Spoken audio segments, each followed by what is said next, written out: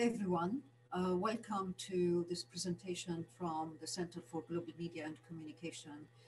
I'm Dr. Dina Matar, and I am the chair of the center, and I also convene the MA Global Media and Communication on campus and the MA Global Media and Communication and Digital Cultures on distance learning.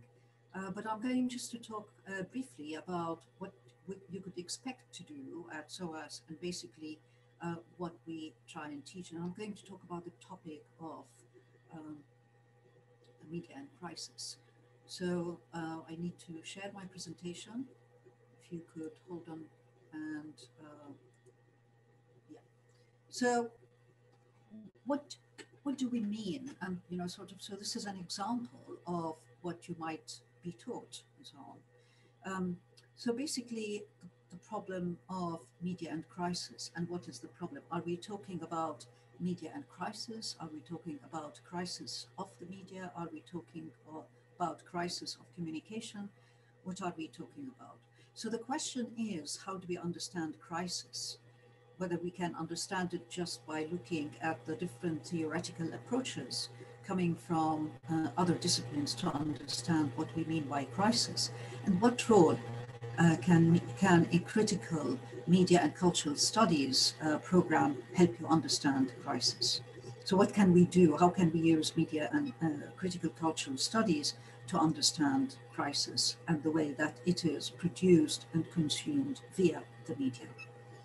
So secondly, in this talk, I will be talking about critical approaches to addressing media and crisis coming from critical media and communication studies and political communication studies, which I kind of research and have worked on for quite a while. And then, what are the contemporary debates around media and crisis? Why does it matter to think about this topic?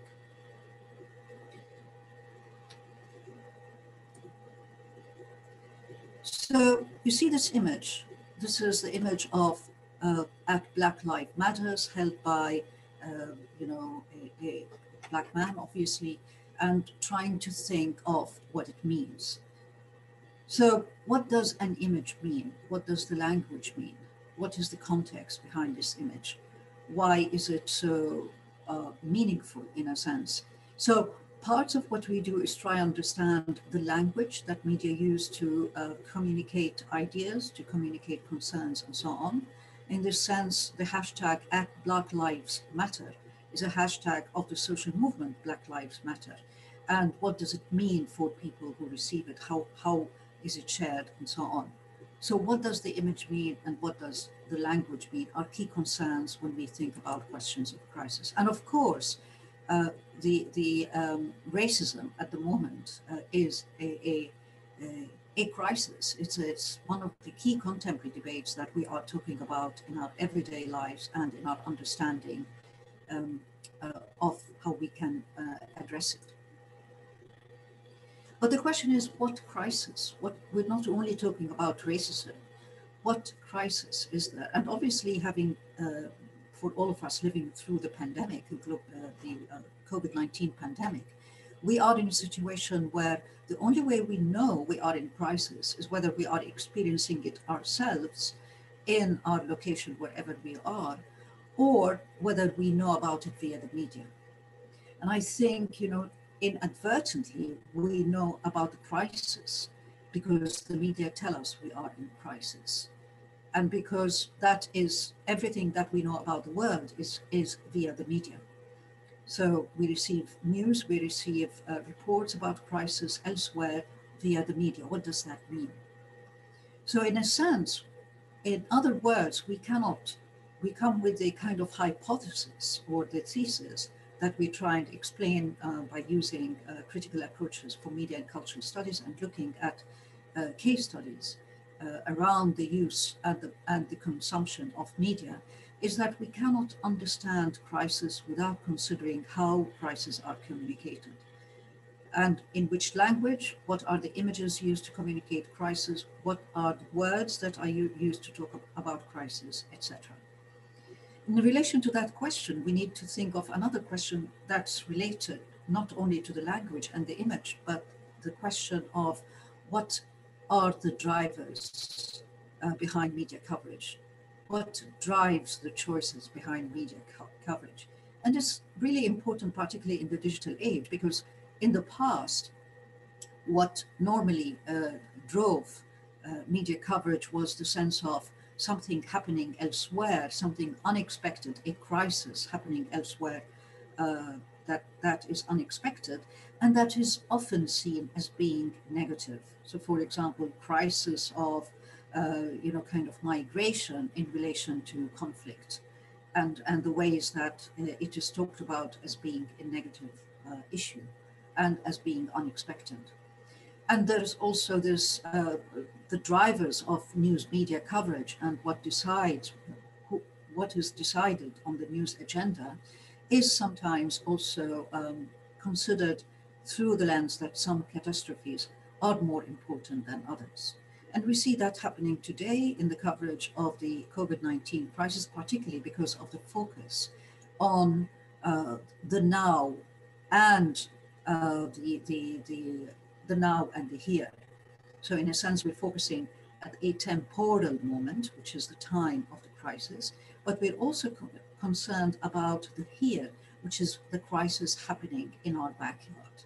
So we neglect what is happening elsewhere.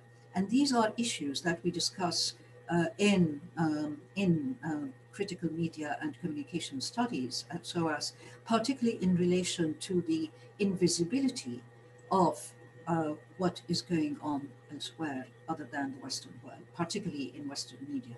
So what can the production and the creation of media coming from non-Western contexts tell us about crisis elsewhere? And the other question that we ask is, who is the intended recipient? Who is the author of, you know, the media and crisis, the reports about crisis?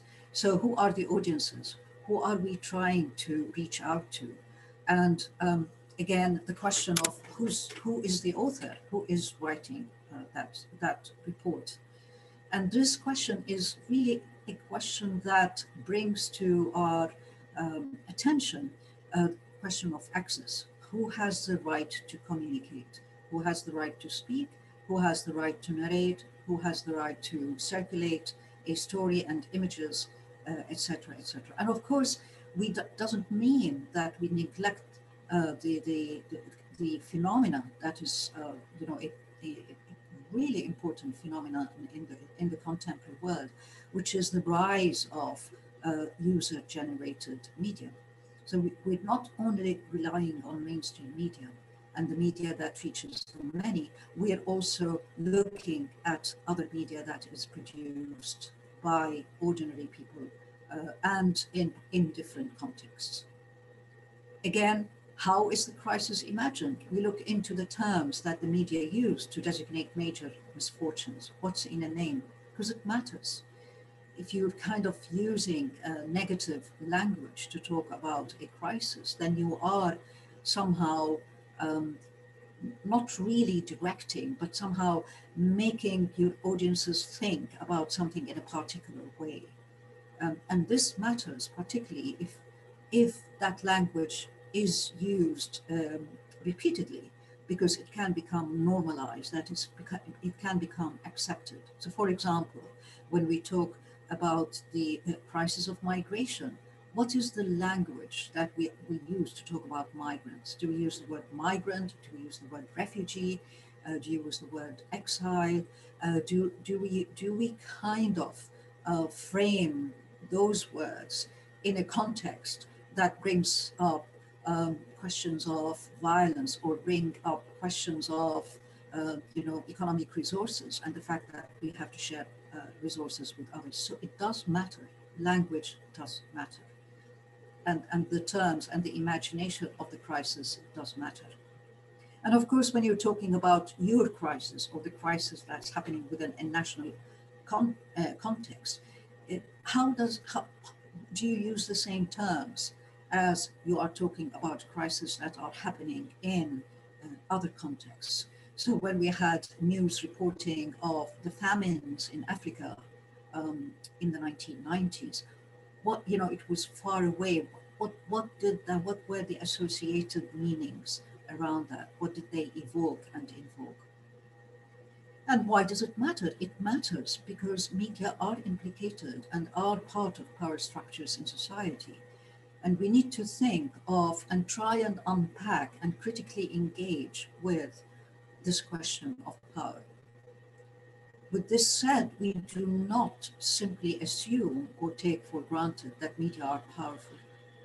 Well, they are powerful, but we want to understand how that power works, whether it's shifting, whether the fact that we have more digital platforms, does that mean that power is shifting from the elites to the people, or is it not? Who is controlling what? And this becomes an important question when we think of the new, the rising digital platforms that have become huge media companies in their own right.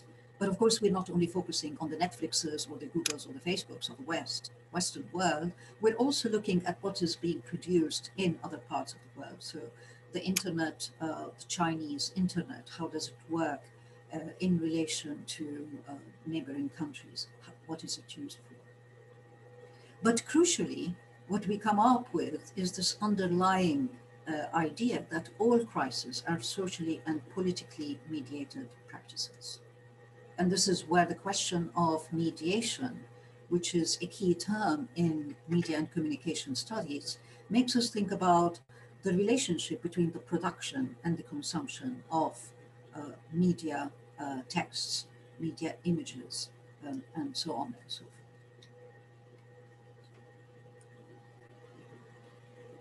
So, of course, crisis is an analytical context. It's an analytical concept that we need to think about. So to go back and just to make it very clear that media studies has, like other social sciences, originated in Western contexts. It's originated out of a history of studies and theorization in the Western world. And as such, it is very much blighted, if I could use that word, by Western-centric approaches. And what we try and do at SOAS is to think about it from a non-Western centric approach. And this way of thinking does not mean that we are just theorizing without thinking of actual practices and lived experiences in coming out from the non-Western world, but we are engaging with these theorizations and critiquing them at the same time by looking at what is taking place in other parts of the world and trying to make sense of them. But the idea of crisis as an analytical concept, again, it's a concept that is very much emerges from a Western-centric genealogical view of progress and modernization. So crisis, in many ways, and in much of the literature, and I must admit that the old literature, it talks about crisis as happening elsewhere. It happens in those countries, in the third world. It happens in those countries that have not yet developed, the political systems, the cultural practices to the same level as the Western world. And this is where we come from. And we critique this approach to modernization by looking at the genealogy of crisis. But of course, COVID-19 has taught us that actually the crisis also happens in the West. And it isn't like the West is modernized or developed to a new level of modernity. That means it is exempt, or it does not have the same problems as other parts of the world. And even moving out of COVID-19, we can think about the climate change crisis. That's a very important crisis that is really challenging our ways of living and thinking and behaving, and it's going to challenge us even more.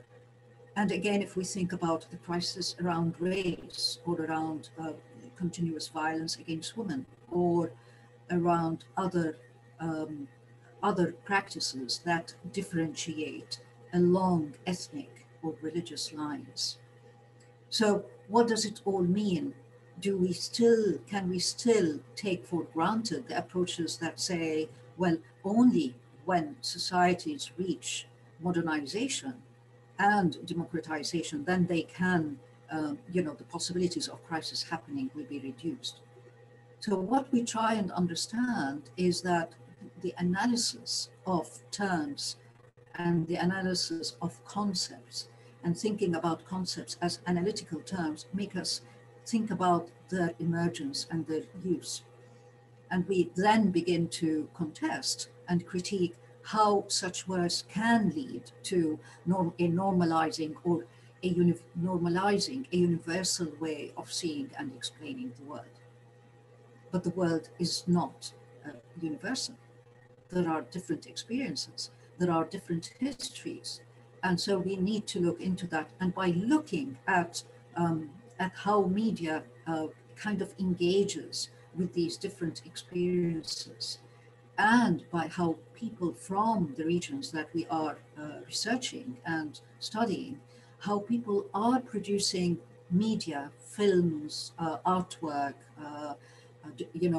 material on digital platform, how through their production and looking at what they are producing and why and for which reason they are producing that, we can learn and we can understand more about the role of media in these societies.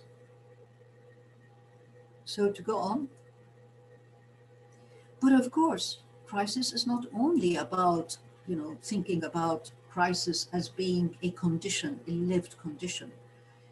We can think of crisis in the media or crisis in information or information crisis. Remember in 2016, Trump used the term fake news to talk about any media or any report that was speaking or was opposed to his views. And of course, he waged a continuous battle against the mainstream media and calling them fake news. And we have examples of that in late 2020 and the storming of the Capitol in Washington. And then we also have this populist rhetoric against mainstream media is also in other parts of the world. We have Rodrigo Duterte in Philippines, Jair Bolsonaro in Brazil, Narendra Modi in India, Nabil Karouai in Tunisia. And what does that mean? What response do governments have to deal with populist rhetoric? And so, in a sense, we have countries like Egypt passing new laws against false news that are likely, according to their regulations, to harm quote unquote national interest. Who can define the national interest? Why is it important to have new laws to regulate the media in authoritarian countries? How does regulation work? And again, we have the academic debate around misinformation, which is something we will be working on during during your study. If you decide to come to study at SOAS, we offer different modules thinking about anti-media populist versus anti-populist media. What is the relationship between populism and media? What is anti-populism? How do we define populism in relation to media? And of course, we think about the problem or the crisis of misinformation as also being a crisis around the declining credibility of the mainstream media, and the ways that even more and more youth and young people are actually moving towards either creating their own media platforms and sharing information around their own interests and what they want to see happening in their own context, moving away from mainstream media. The term mainstream media means the media that is supposedly reaching the largest part of the population, like the BBC here in the UK. Al Jazeera is almost a mainstream media because it reaches across nations. And of course, the crisis information comes against this this phenomena of a decline of interest in centralized information channels and official media outlets. Because people are migrating away from what we often have called, in the context of the Global South, state media, state-run media. And again, it's also a context of polarization, audience fragmentation, and filter bubbles and echo chambers. What is happening here? How does that affect questions of, kind of national identities, or the question of community cohesion and so on? What does it mean when the audience is fragmented, and what type of crisis does that produce? So we might have a crisis in terms of the emergence and the proliferation. It's a very important problem currently around hate speech and extreme speech, which is problematic. But at the same time, the crisis around journalism and around the authenticity of journalism, but at the same time, we have also the crisis around safety and ethical issues related to journalism and journalistic practices. So these are issues that we work on in our classes, and these are important questions that we want to ask, but we try and approach phenomena to explain the phenomena. We do not come with, kind of trying to say X causes or X causes Y. Question of causality is very difficult to answer, because, things during crisis in particular, we find that behaviors cannot be completely decided a priori before we do the research, before we understand what's going on. So what we are interested in is looking at the phenomena, at contemporary phenomena, but that does not mean we are not looking at history as well, histories of media production. We're looking at media environments in the context of the Global South. We're looking at comparative approaches, because we think that comparison can help us move beyond the biases of universal arguments and trying to think of the world as being the same, but also as being different. So we look at the phenomena to explain what is going on and why it is happening at this moment, but we cannot predict the result or the outcome of what is happening today in the future.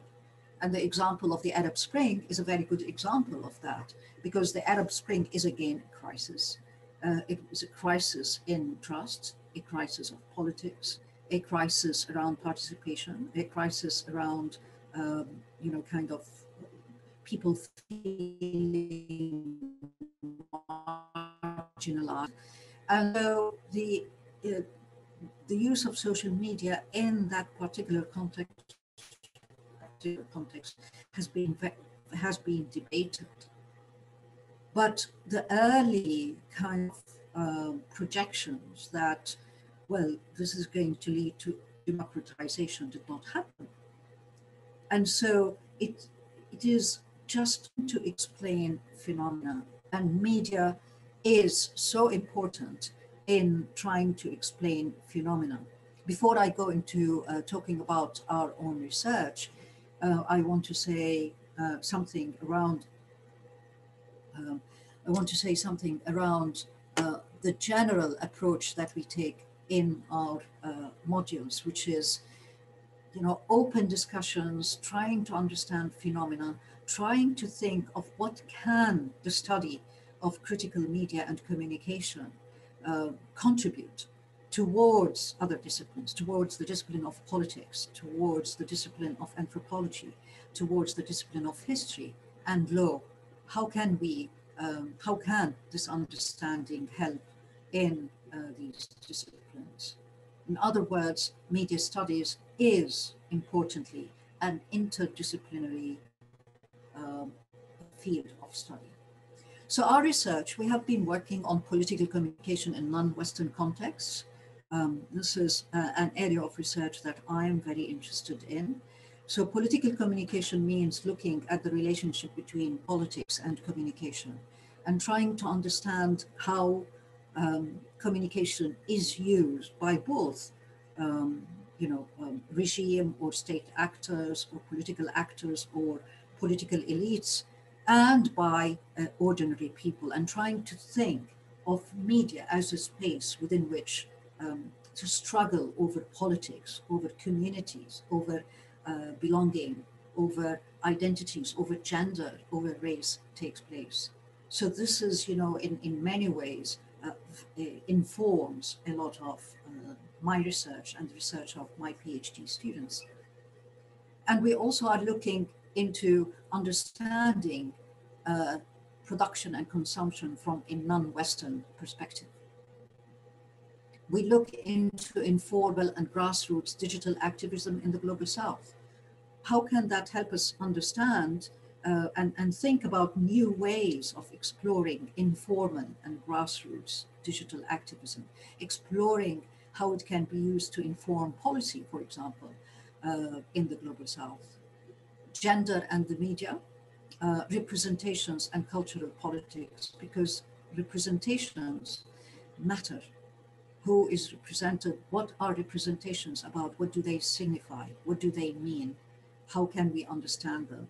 And of course, diasporas and transnational communities. It's a very important part of the research that we do, where we look into the ways in which diasporas and transnational communities are challenging and continuing to challenge the national perspective, the kind of the bounded geographies of a nation. And finally, news media and practices. But that's not all that we do. And I'm very happy to, kind of give you an idea when later on. Now, for questions, my email is dm27@soas.ac.uk. Our programs, we have 3 MA programs. We have the MA Global Media and Communication and the MA Media in Development. These are programs that are offered on campus. Global Media and Communication, which I convene, looks into is quite broad and specific at the same time. We look into the political economy of media, asking and answering the questions of who owns the media, because it matters. The question of ownership matters. And then the second part, we look into the political communication, the relationship between politics and communication, thinking about media and the nation, media and the imaginaries of the nation, etc.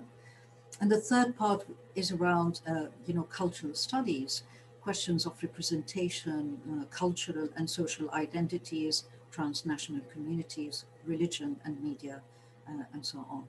Media in Development takes a critical view of the discourses of development and looks into how media has been instrumentalized by NGOs and so on to kind of construct an image of the Global South in a particular way. And we offer a critique of that, but we also offer a kind of an understanding of how we could use media for development purposes.